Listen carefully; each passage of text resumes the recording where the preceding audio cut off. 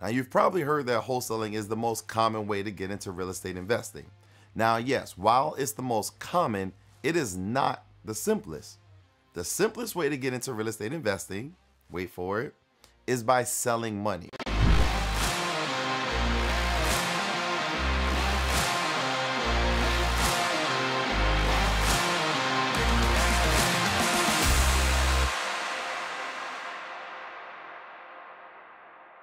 Selling money is the lowest barrier of entry into real estate investing. Now, you often hear people tell you how to go about buying a house with no money down, or money from a credit card, or grandpa's money, or retirement money, no money out of your pocket, etc., etc. But notice it all stems around one thing: money. You don't go to the title company with spices and furs bartering for deeds. At some point, money will be transacted. In this education series, I'm going to teach you not only how to monetize the primary thing that's needed for each transaction, the money. I'm also going to teach you how to start, grow, and scale your personal real estate portfolio by hacking private money. So yes, that is correct. The easiest way to get into real estate investing is by selling money. So now, the first thing that a lot of people ask me, if this is the easiest thing to do, why has no one promoted this? Why is this not a strategy that's commonly used?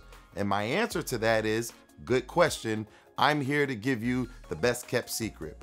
Why you want to be the person selling money is simply this: the entire transaction revolves around you, the money person. When you are the lender in the transaction, of course, your buyer or the borrower is going to be speaking to you throughout the entire process. Any information you want to get from the borrower, they will disclose. Especially sellers who are sellers that are in the business as actual wholesalers or high volume sellers.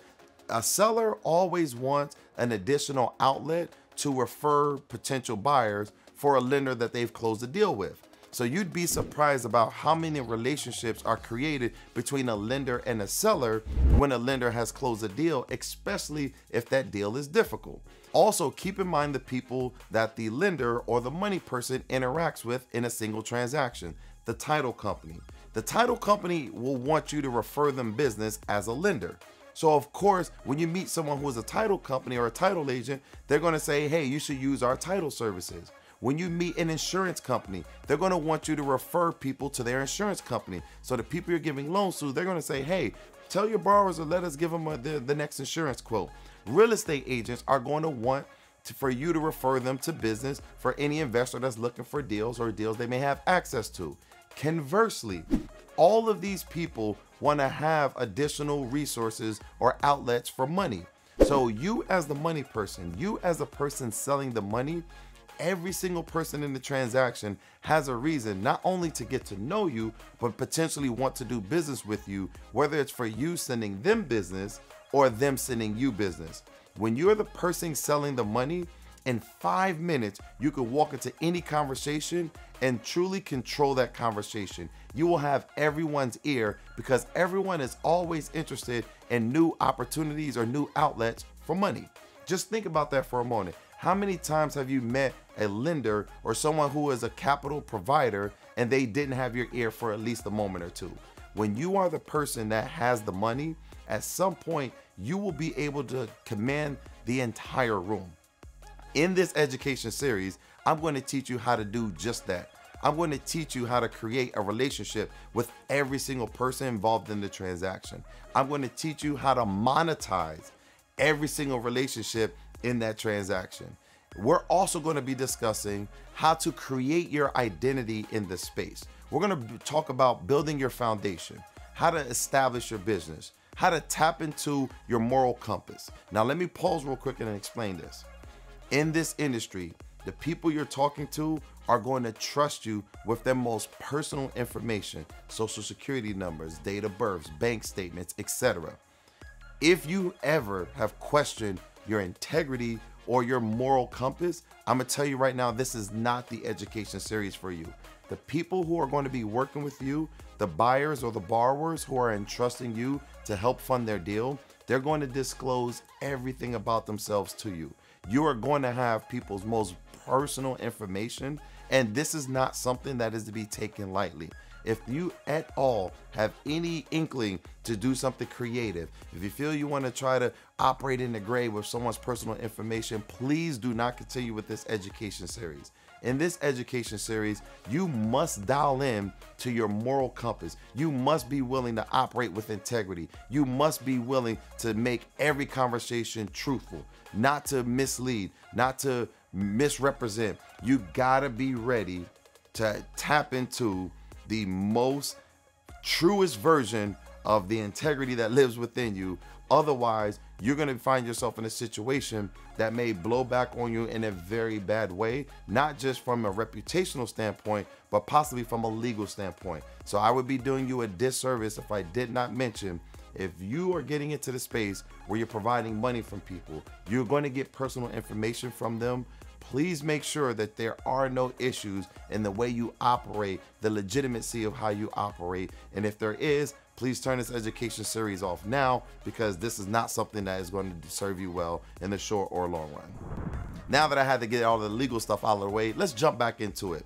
Again, as part of this education series, I'm going to teach you about setting up the business. And I'm talking about from your entity name, how to get you registered at the state level and get your entire business set up top to bottom. We're then going to talk about legitimizing your operation, making sure that you have a website, you have an email address, making sure that your business name and everything lines up and is respectable. We're going to make sure that you don't create no silly ass name like Get This Bread LLC. We're not doing any of that. We'll make sure that your operation is something that anyone, no matter who you meet, is going to want to do business with. We're then going to tap into the things that you need to do in regards to knowing your market, how to go about knowing your product, and more importantly than most, understanding the process. We're going to create a specific marketing plan. I'm also going to teach you how to understand and, more importantly, navigate the conversations. And this is where the meat and potatoes is.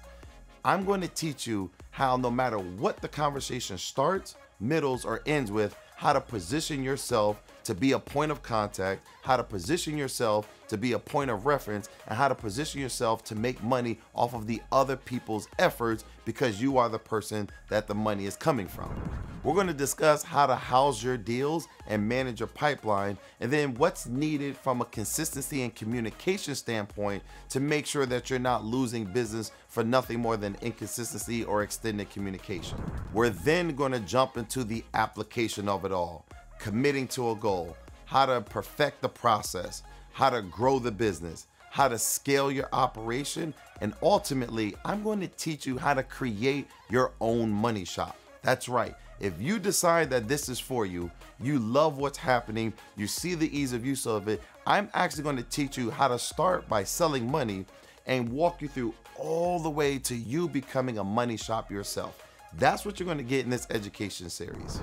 I'm then going to teach you how to master your craft, how to control the conversation, the things that you should do to make sure the conversation goes exactly how you want. And I'm gonna tell you right now, no matter who I speak to, I always know, based on how they introduce themselves or what function they serve in real estate investing, I know exactly how the conversation is gonna start, go, and end, because I've learned how to control the conversation, and I'm gonna be teaching you how to do just that.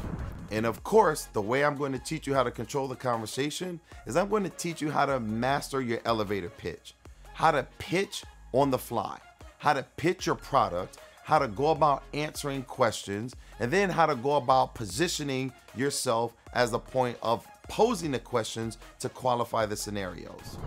I'm then going to walk you through how to navigate the ultra sophisticated borrower. I'm going to teach you how to navigate the conversations that are happening at $10 and $20 million, how to deal with the JVs and these very creative ways that people who are doing $10, $15, $20 million deals are doing. I'm going to teach you not only how to navigate that conversation, but how to quarterback and provide value so those people know that you are the right person to get $10, $20 million, $30 million from. And I'm going to tell you, once we get there, that's when you'd be surprised at how creative these sophisticated investors get, and I'm gonna teach you how to navigate that at the lowest level. And finally, at the end of this series, I'm going to teach you how to take everything that you've learned, how to take everything that you're applying, how to make money on doing that, which is going to be great. But then I'm also going to teach you how to use that to hack private money to start, grow, and scale your own personal portfolio if you desire. In this Smart Money Blueprint, not only are you going to learn how to make money selling money, you're going to learn how to hack private money to grow your own personal portfolio. So when I tell you in this series, we're rolling our sleeves up and getting busy, I mean just that. Grab a pen and paper, grab your tablet, grab whatever you're going to do to take notes on, because in this education series, there are over 30 hours of content that we're going to go through. There's going to be quizzes, there's going to be exams, there's going to be scripts, there's going to be documents, there's going to be every single thing that you need to be successful. And I'm going to walk you through every single thing top to bottom. And I'm going to see you in the modules.